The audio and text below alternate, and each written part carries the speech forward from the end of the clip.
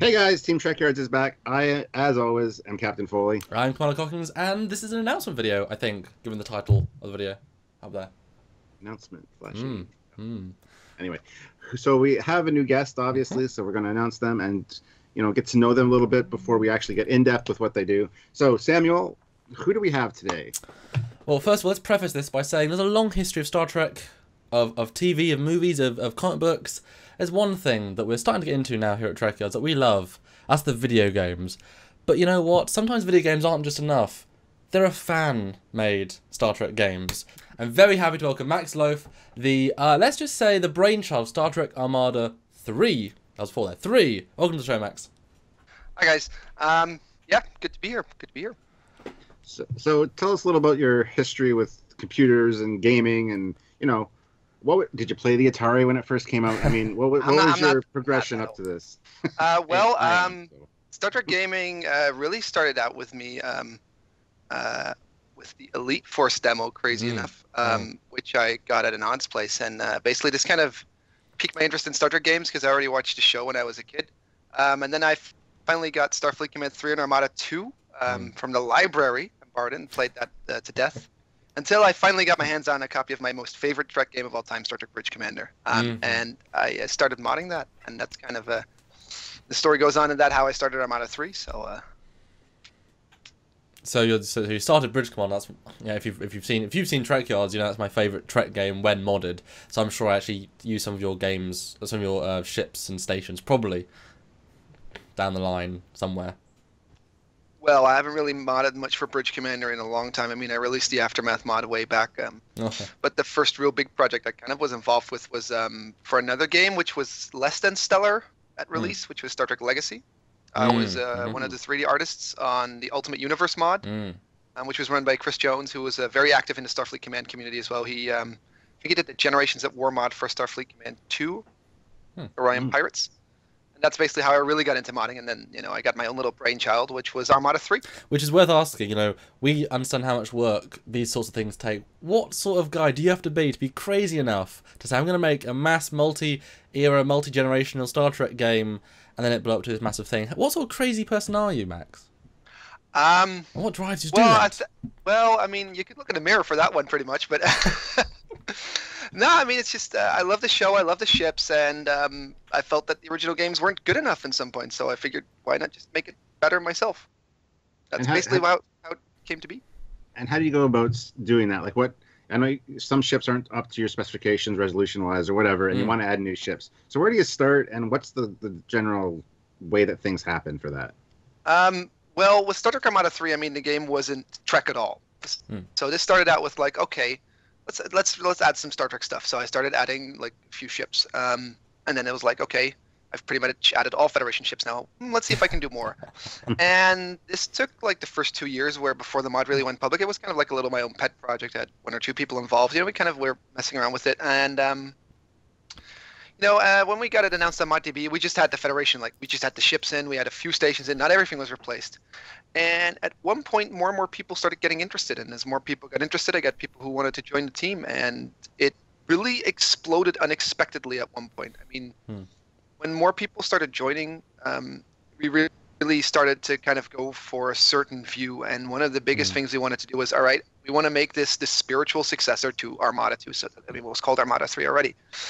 We wanted to make it as good, and we wanted to lean on as well as the older Star Trek games. So we wanted to bring in a lot of nostalgia, which helps a lot when it comes to these older games, because I mean, at the time there was a complete drought of Star Trek games. This was before Star Trek 2009 got released, so there wasn't any movie, there wasn't any show going on. Enterprise was already finished. There was real. There was no Trekyards. Yeah, I mean, can you imagine a world without that? No, I can't. Well, I think one thing we haven't actually said, and we probably should do, summarize Armada 3 for the audience there, because to be honest, while I know a lot of people have played the game, I played hundreds of hours, amazing experience, the general Trek community, maybe the older people, maybe the younger people, those who haven't got PCs, what is Armada 3, and why should you play it? And then, yeah. Alright, so Star Trek Armada 3 is a mod for a game called Sins of Solar Empire Rebellion, which is a strategy game made by Ironclad Interactive and published by Stardock Entertainment. So the game basically revolves around you capturing planets, you know, building your star bases up and building shipyards, and basically it's a simple end goal is conquer the galaxies through or conquer the systems through either killing everyone else or by making peace with everyone. So this game is not much about the grand strategy like some other games, which I'll get into later, but it's more about the direct ship-to-ship combat, and it's very strategic and tactical. Yeah, I mean, and basically we turn that into a Trek game. So, you know, you've got the Federation, Klingon, Romulans, and the Borg in our original release. And then we got the Call to Arms expansion that we made, which added the Cardassian and the Dominion in one faction, which is a really cool mechanic. You started as the Cardassians, and you can pick about halfway through the game if you want to be either Dominion Cardassian loyalists or if you want to join the Dominion. And this has drastic effects on what ships you get. And we're kind of now working on our final expansion, which is the Final Frontier, which tries to push gameplay and planetary variation to its very limit. But we're kind of stretching the game engine to its limit. That sounds awesome. Although one thing I want to say, the fans out there might be asking, well, so why are you on the show? Well, not only to highlight this amazing mod that if you want to play a true Star Trek game, go play it, but also you have developed a lot of great new ships for the mod, went to the older games, rebuilt those 3D models. You have a great understanding of the universe of Trek ships as design, and might even bring some of those ships to Trekyards. So you'll be seeing Max again, and I think I want to leave with that tease, because he is a ship guy as well, and just as passionate as we are over here at Trekyards, and that does say something. So yeah.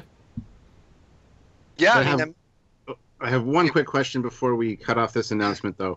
Why no TOS ships? As a TOS fan, I always want to see TOS ships, and I never get them. I get movie era. So you were. One thing, right, Star Trek Armada 3 itself, the game engine is a 32-bit game engine. Basically means we can only add so much before the game crashes, and we are already, the engines are, we're already patching the seams, and it's bursting out on from every direction.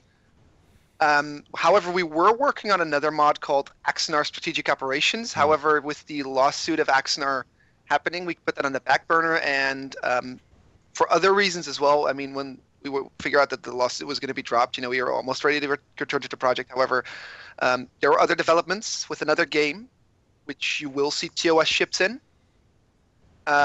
Even other era ships, maybe Sounds even like every era ships. Sounds like another video to make. I'll tell some more about that later. Yeah, basically it's limits of the engine. I mean, we've got TOS ships ready. We've got designs for TOS ready.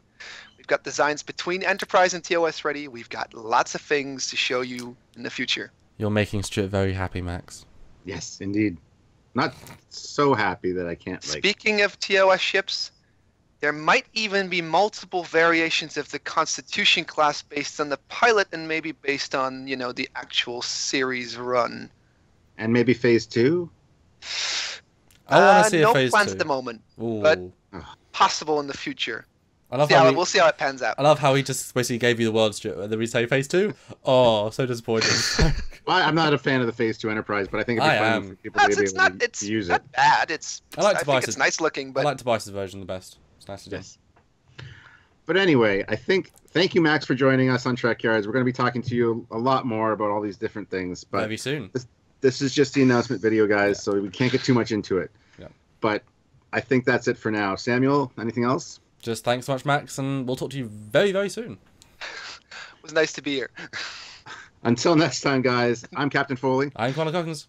And I'm Max. And we will see you all later. Bye.